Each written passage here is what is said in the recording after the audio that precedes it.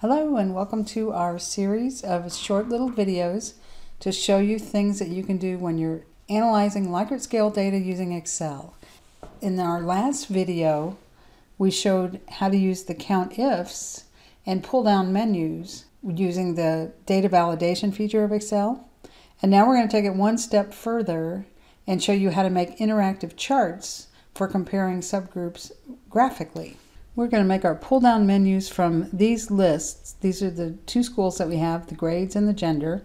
And I put them here as lists where we could write them in the data validation box, but I want to show you how to do it as lists because you may have 100 schools that you want to do this with. So these are our lists for the pull down menus. Let's go to data, the data tab. Here's data validation. And we're going to put our pull down menu here for starters. So we want list, and then instead of writing in here, my first list is the schools. I'm just going to choose this, and see it refers to that cell right there from M1 to M3. And I included the word school in my list, so when I choose it, it labels this box for me, so I know that's where my school list is. Under it, I'm going to put my grades. So list, click in here and just choose this. It writes it for me. And then I'll choose grade so that the cell is labeled.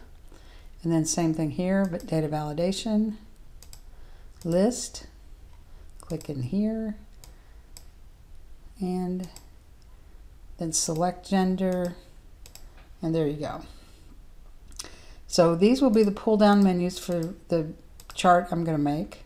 So we're going to graph Q1, and these are going to be where people can see them, but we're going to hide our computations with the chart. So we need to put it somewhere like over here. So Q1, so I know which one I'm doing, and then I need I strongly agree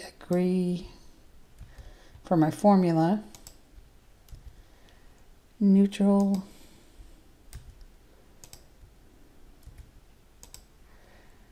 disagree, shoot, thought I could get strongly disagree with it, but it wasn't there. Okay, so I copy and paste those so I don't mess up by typing them wrong. Now I need my COUNTIFs formula here for Q1. And this is the tedious part. We can pretend like it's fun. Count ifs. We need count if the school, this data I happen to know goes down to 190. So I'm just going to type it there rather than drag all the way down to there. And put dollar signs on it to freeze the range from A1 to A190. And what do we want to match? We want to match whatever's in this pull down menu box and put dollar signs on it, comma. The next thing we want is grade, and we go down to 190. Just type it in if you know where your data ends. Put your dollar signs on. And what do we want to match? We're in the grade, so we want to match that. Dollar signs on it.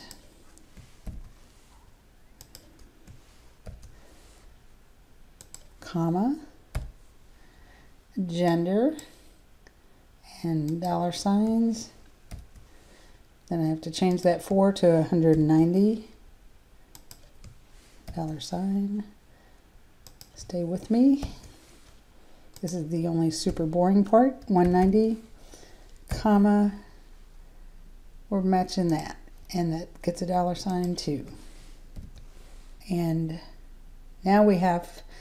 Okay, so there we've matched all the variables. Now we've got to match strongly agree over here in column D.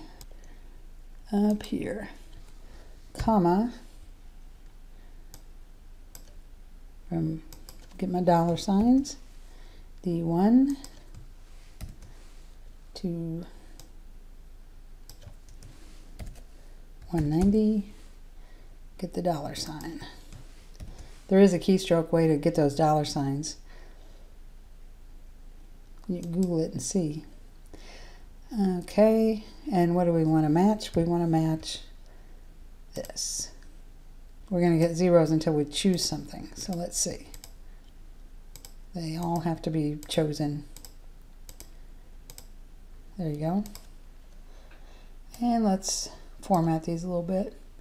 Go to Home, center them, and open that up. Now this, and we want to graph percents. So let's copy this and compute percents. That over the sum of these. And we need dollar signs on those. It's easier up here.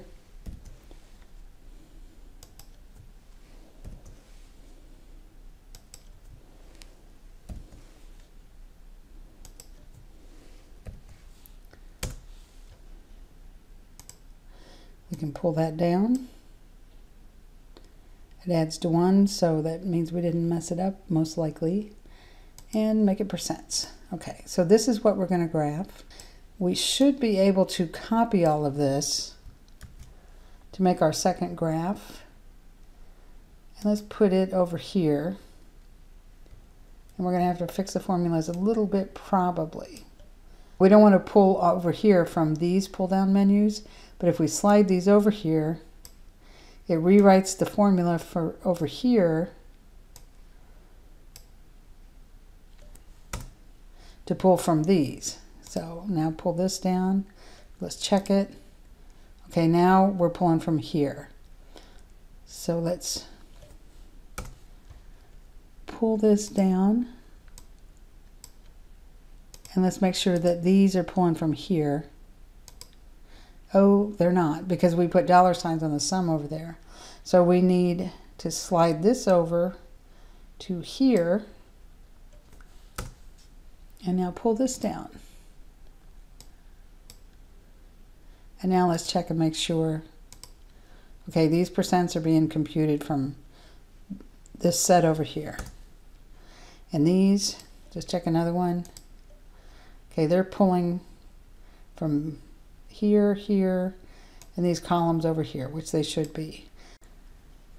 Okay, now we're going to make our side-by-side interactive charts. So select the percents over here, go to Insert, Recommended Charts. Let's use a bar chart, and we could fancy it up, but that'll be for a different video. Yeah, there's a lot of ways I've fixed this up to look better. But for now, we're just going to put that there. And then select this. Insert Recommended Charts. Get a similar looking chart. Put it here.